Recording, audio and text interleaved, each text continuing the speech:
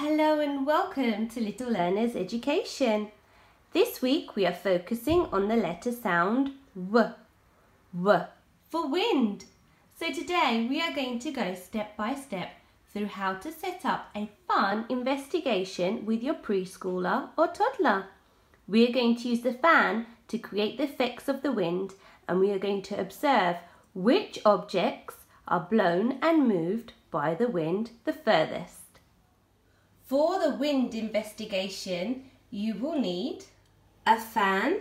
If you don't have a fan, you can make one yourself using paper, a piece of rope and sellotape to mark the finish line, and some objects to investigate.